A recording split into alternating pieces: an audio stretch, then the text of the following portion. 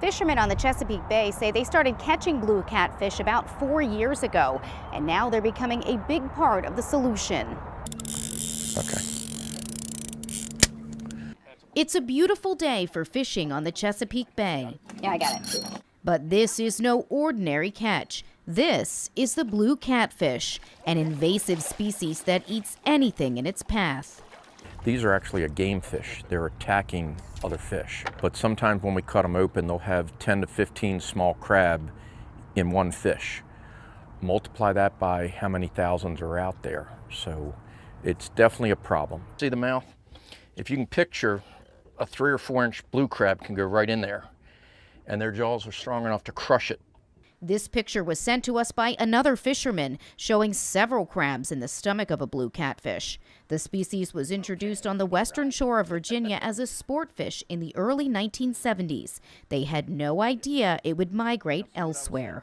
When they were introduced, it was thought because they're primarily restricted to freshwater that they would stay high up in the tributaries. Turns out they're a lot more resilient than folks anticipated, and they were able to get further down to the bay. Sean Corson, director of the NOAA Chesapeake Bay office, says they are rapidly multiplying here and putting pressure on many species and the bay's ecosystem. They're encouraging commercial and recreational fisheries to get them out of the water. It's kind of been labeled as public enemy #1 when it comes to the blue crab population. We'll portion them out from anywhere from 4 ounces to 8 ounces, depending on the customer.